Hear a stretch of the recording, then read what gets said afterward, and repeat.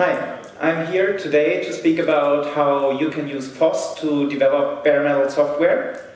What does Baremetal software mean? It basically means any kind of software where you don't have an operating system running underneath. So you're really close to the metal, to the processor itself. I work for a company called Next Silicon. We build computer chips for high-performance computing. If you're interested in Baremetal software or HPC, come find me afterwards. This is our plan for today. Basically, we're going to be booting a simple RISC-V chip. And we're going to think about how can we build a software that boots this RISC-V chip in a way that we can be sure that when we start this chip, it will actually work. Because the problem is, if I develop for hardware, I cannot just run it on my laptop, because it's a discrete piece of hardware that the code is supposed to run on, right? So all of the niceties of modern software development, I now have to slowly re-establish. And that's basically what we're trying to do in this talk, using open source software. So what does our chip look like? Our chip generally has two parts of memory. One is we have EEPROM, so we have read-only memory, and we have random access memory. We do have some onboard IPs. That basically means hardware blocks that do different functions. I will go into what those are. And we assume we have off-board devices. For sake of shortness and to get you all to lunch soon, I will not be going into those deeply. And our goals are reliable firmware. What does that mean for me? It means when I boot the chip, I want it to actually boot and not to crash and send me to long nights of debugging with scopes and whatever to get some information out of my chip. And I want minimal hardware and licenses needed, because especially in the hardware world, it can be very expensive to get even a single seed of a license for testing. And also, if I actually get the license, I may need an FPGA board to test something, or I may need a very big server, which again precludes my developers, in this case me, from just running the tests locally on my laptop. And I really enjoy running it locally on my laptop though, since yeah. So this is the plan for today. Basically, we have our firmware, we compile that using GCC, and we get two artifacts from that. One is we get a binary, so a bin file, which is just stripped down everything that really needs to be on the device. And then we also get an ELF file, which will come in handy later, because that's where all of the nice debugging information will be stored. We will also have a config.bin, which is basically just a dummy file representing all of the values that will be present in the system. In the real system, this will not be a file, but the system itself will provide all of those values. It's basically whatever the hardware exposes, right? But we need to get it into our software. To emulate the device itself, we use QEMU. If you want to know more about QEMU, we will touch briefly on it today. But you can watch my talk from last year, where I give a little bit more of a broad overview of how to do QEMU work. And then finally, to test it, we will look into how to change GB and PyTest to get that good unit test or flow test feeling of just hitting run, knowing everything works. And this is basically the plan. And we'll start with QEMU to get you kind of an oversight of what this device actually looks like. So as I said, we're doing a RISC-V processor. And RISC-V, as you may have heard, is a modular architecture. So it has different kinds of extensions. For example, you're not guaranteed that every processor supports atomic instructions. You're not guaranteed that every processor supports compressed instructions. For the sake of ease, I have assumed it supports what is generally called GC, G for general, that is this IMAFD, and then C for compressed instructions, and then supervisor and user mode for good measure. But the nice thing about this in QEMU is I can just drop those, and if my compiler actually still emits those, or any software I'm trying to run includes those, QEMU will yell at me. And I won't have to debug which instruction went wrong on the device. I can just directly in QEMU see like, oh, it's that opcode that's there in the memory, and this is what created it. It's way easier to do that. So that's why it's nice to have this flexibility, not just in the instruction set, but in QEMU itself. This is what our device actually looks like. So the memory map. In hardware, you don't really have APIs. You just have memory addresses that you poke and read from, and that's basically all the API that hardware provides you. We don't have anything super interesting. We have some ROM, we have some RAM, as I said before. We have straps, which is basically pins that reach to the outside and then get configured like they read the values you apply to them at boot, and then they expose it. That way you can tell your processor, for example, or your chip, whether it's supposed to be booting in a development mode or in a real mode or whatever. And then we have UART and SPI interfaces. I will be eliding the SPI for today, as I said. We will focus on the UART to keep things simple. And in QEMU, they have this concept of a memory map entry, which is a nice way of storing where it is, so the base address and the size, and we will use those entries just now. So for the actual memory, it's not that, again, not that hard. Basically, you tell it to get you the general system memory, and then you say, I want a new memory region for my RAM. You initialize that memory region. You give it a name. QEMU allows you via property system to access that, and then you just add it as a subregion.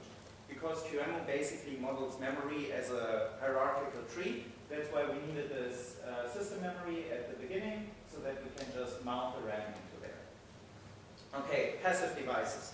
So our straps, we can also model as memory. We model them as ROM, because probably the device doesn't allow us to change anything. And again, it's basically the same thing. We do the ROM, we mount it as a subregion into the system memory, so you actually still need this pointer from up here, the system memory pointer. It's the same thing for your QEMU device instance, so nothing big there. And we'll see how we get the values in a bit. For UART, it's a little bit more involved, but thankfully UART is super standardized, so we don't need to think about which kind of UART IP are we using. 90% is just the same device. And thankfully, QEMU already has really nice support there. There is some things that are not obvious. For example, the register width is specified in shifts. So 2 actually means my registers are 4 byte wide. And also I need an interrupt handler. We currently just provide an empty function because that interrupt handler is for getting the interrupt when somebody types something in. We don't care about that. We're not interactive. We're just booting. We don't want to see the user. And the backend is nice because that actually prints it into your standard out, so you can see if you want to print something. Okay, putting it together. Now we compiled all of that into our machine. We call it foss-north demo. And we can tell it which firmware to load. This should be firmware logged in, but same difference. And we can tell it to also load arbitrary data at arbitrary addresses. So this is this device loader, which is really nice if you want to see multiple different configurations booting, right? You can just have parameterize over that field and everything is nice. And then the last two are my favorite. I always get them confused because they're super similar and they come together like peanut butter and jelly. One opens the debug port for GB on TCP port 1234, and the other one boots it in single step mode, starts QEMU in single step mode, which means it won't start running, because if you do that, what you will see is only the aftermath, and if you want to like see in between steps to check that certain things are true, then you definitely want to start in single step mode. Also, if you're debugging, you don't want it to already be after the crash, right? You want it to be before, so that you can set up your breakpoints. Okay, so QEMU done. Now we get to building. And the building, we'll really only focus on the linking, because that can often be the hard part. And if you remember,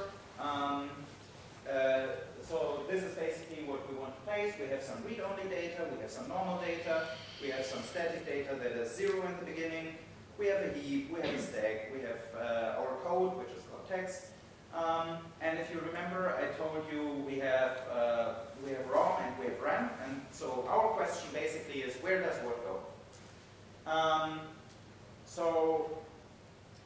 We can do that by mutability, right? Everything that doesn't need to be mutated can go to ROM. Everything that we want to mutate goes to RAM. That's a good first approach. And that's actually kind of what we need. Remember, probably RAM needs to be filled by us. So the second thing we can split about is by initialization. Is it in the bin file that we produce, or does the program organically fill? And did you notice something in between those two slides? Yeah? Data move to RAM. Yeah, and that's a problem, right? We want data to be initialized in the beginning, but also we need data to be mutable. You could write your firmware in a way that you do not have this problem, right? Where you say everything, every global piece of data is uninitialized, or I don't have global data. Sometimes you can't avoid it, maybe if you use some libraries. And it can be nice to have default initialized values in that. For example, if your heap allocator needs some data to figure out where the boundary is that it's trying to allocate, stuff like that. So now is the question, okay, how do we tell the linker to place something in ROM at link time, at compile time, but actually everything that depends on it should look for it in a different location, right? And how you do that is with this little piece of magic. Probably you will want to look at the slides afterwards, but basically you can tell it, place it, expect all the memory to be located in RAM, like all the symbols will be in RAM, but actually place them into ROM. And then it's your job as the developer, either in C or in assembly, you usually start in assembly, to move all the data around.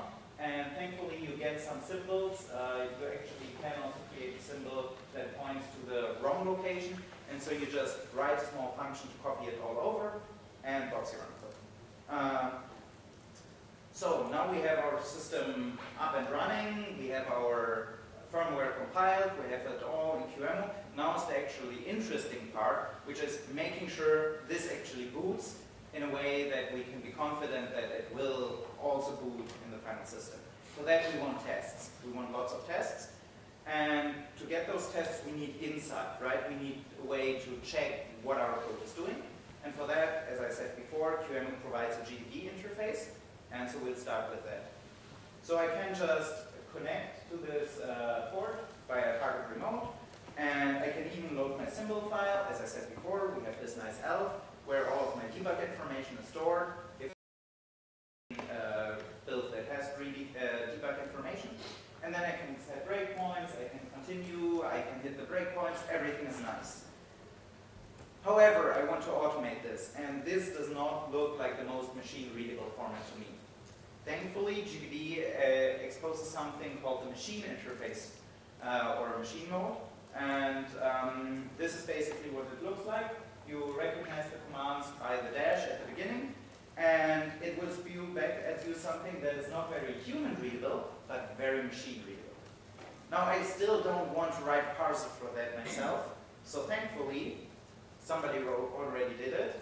The wonder of open source, somebody wrote a Python binding for that. And so basically what we can do is we can just tell it where our GDB is located, which interpreter to use, and then, as before, we load the symbol file. In this case, we can already extract it. We tell it to connect.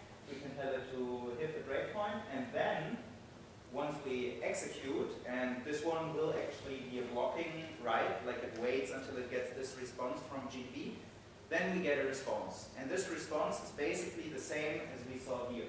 So if you follow this path, payload frame function, you can see that we have the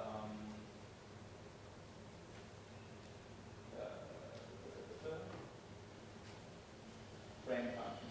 Exactly. So we have the payload, that's the whole thing, then we have the frame here, and then we have the function, so we can check that the breakpoint that we hit is actually the breakpoint that we wanted to hit. Why is this important? Well, as a first test case, you can say, well, I have an exception handler. For example, if I hit an invalid memory read, and that goes to a different address, and I have a normal finish address, and I just put breakpoints at both of them, I run a program, and I can see whether it succeeded or whether it failed. That's a great thing. Now, I probably want more information than just, did it succeed or did it fail, right? I may want to check, like, are all the values correct? And for that, thankfully, ways to extract information. The first one is you can query bytes from the memory. That is nice if you just want to get a single integer or so checked that it's set to the correct value.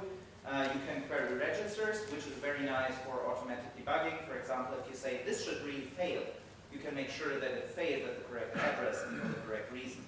You can query even variables because we loaded this debug file, so you have all the niceties that you want. And then this is sadly not a machine interface, but you can still use it via PyGDB because it's agnostic. For that, you can just dump things to a file. This is really nice if you want to make sure that the full state of your machine is what you expect. This is very nice if, for example, you're hashing some passwords client-side, as we just saw, and you want to make sure that that hash is exactly what you would expect it to be, right? Of course, that doesn't give you the runtime guarantees, but it guarantees you that the computation has been finished correctly. And that one you really don't want to extract byte by byte, but you can just dump it to a file, compare the files, and again, you're super happy.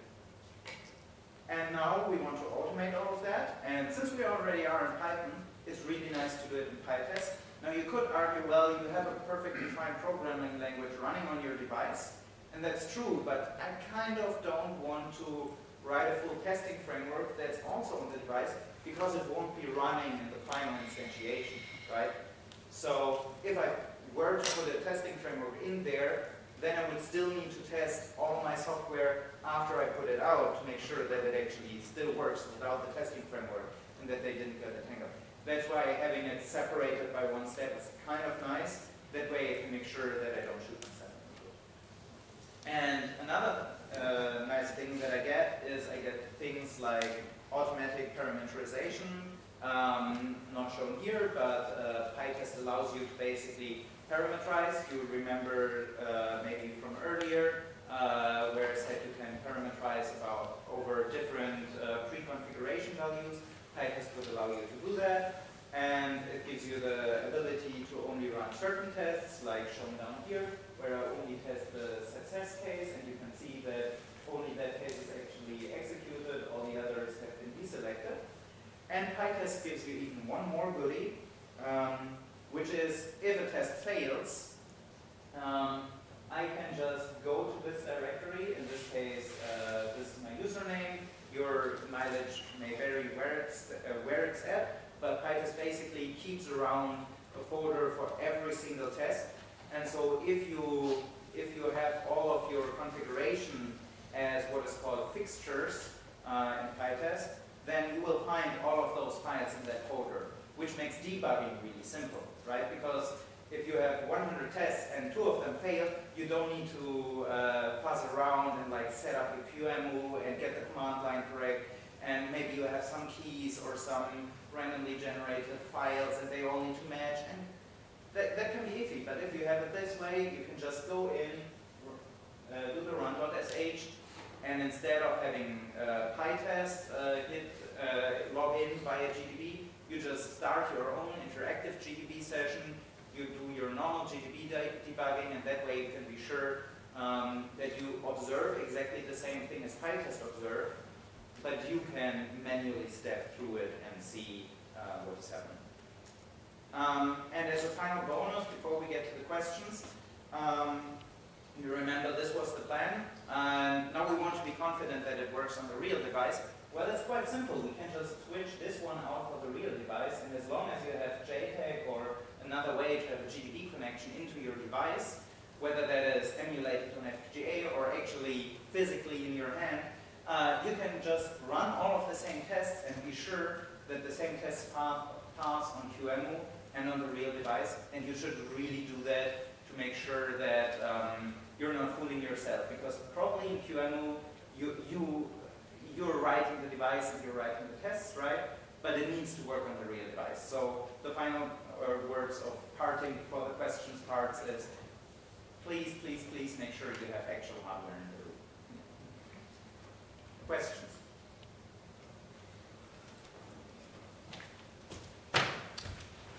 You should sit up front when you ask questions. Yeah, it's actually related just to the last disclaimer you had. How common is it that, or how much based on the configuration, the QMO, how tricky is it to make it work on a board when it's working on the QMO? Is it possible that there's a lot of failures on the board and on the QMO it works pretty smooth? What is the discrepancy there? So the sad answer is it depends, as always, and it depends on two things, right? It depends, one, on how much of the things that the board is including, how much of those IP blocks, which is basically like a UART device or an SPI device, how much of that already was in QEMU, and like people have strongly tested that. If you're writing your own implementations, you can have bugs in those implementations as well. This has happened to me, that I made implementations that were different from what the device actually did. On top of that, your device itself may not implement whatever it is pretending to implement correctly, right? So it strongly depends on how bespoke your device is. And the less bespoke and the more common your device is, the easier it is to do this. And the more you're doing very weird things, the less of certainty you have that it will just work. From my experience, if you're booting, this is why I picked this example, you won't touch all that many devices. And when we moved from QEMU to actual simulations, it just worked, and everybody was looking at me and was like, no, this can't be right. You did something wrong. But we couldn't disprove it, right? It just worked. But then again, we were touching very, very few devices, and most of those were already pre-implemented in QEMU. When it comes to the maturity of the configuration, is that something that has to adapt over like a long period of time, or are you going to reach to the limitations of the board pretty fast, and then the configurations can no longer be adaptable? I'm not sure I quite understand what you mean by adaptable. So you're free to modify QEMU as you want, right? I showed that. So it is always as adaptable as you want. As to the maturity, again, that strongly depends mostly on the user base and how much the different hardware vendors or open source communities have put in work to provide you working devices in QEMU or like working emulations. So you're better off picking things that are popular there as well. But of course, writing something yourself, if you happen to have the datasheet in hand, and then maybe upstreaming it is just good citizenship. Did I understand that correctly? Okay, thank you. Any other questions?